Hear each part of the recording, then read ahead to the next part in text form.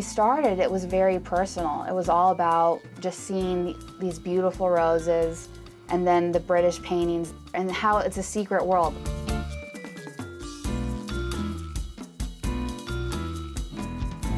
I think that we always find our inspiration from the environment that we live in. So early on, I think that we were really inspired by kind of more of a natural landscape.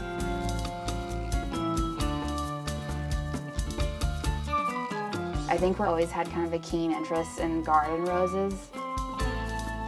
Also, something about a rose in general, it seems so mundane because it's overexposure, but at the same time, it's so incredible when you think about it. Yeah. It's something that's really natural and and then also artificial. Like, I'm obsessed with all the different hybrids and just kind of. Oh yeah, when you start finding the 1980s roses. Yeah, like how you can look at different time periods and they're so reflective. The 80s, you know, the roses are huge and really deep, saturated, bright colors. And coral and yellow mixed together. Yeah.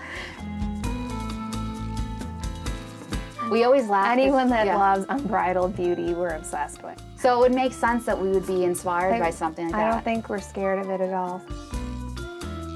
You're seeing such a microcosm of something that's so pure and beautiful, and I think that we always say at the end of the day, all we want to do is make beautiful things.